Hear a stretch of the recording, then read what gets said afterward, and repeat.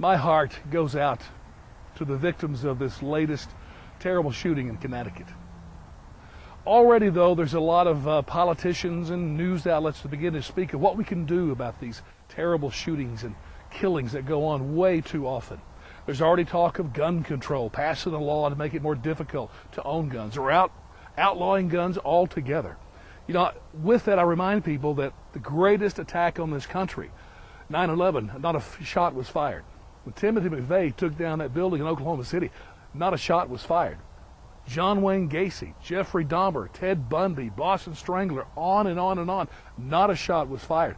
You can't pass a law that will take care of evil or evil in a person's heart. I've never understood how these people can do these terrible acts, but they do, and they're probably going to continue to do them with or without guns. The one thing you won't hear, though, is what I believe may be the best power that we would have over the next mass shooting. And it's this. It's not a law on gun control. It's not a law dealing with school security. Absolute no laws, come to think of it.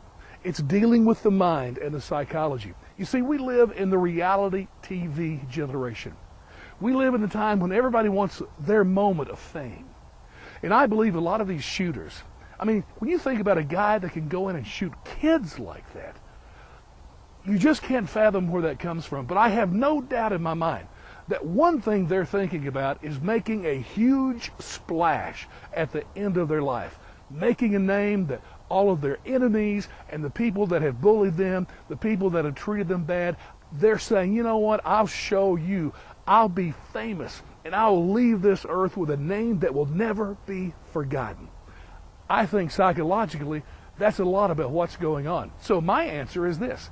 The first place I would start is for the press, not a law, but they would just get together, the newspapers, radios, televisions, and they would decide that for here on, because there's going to be another mass killing. Always has been, there will be another. They need to agree. The next one, the name will never be mentioned.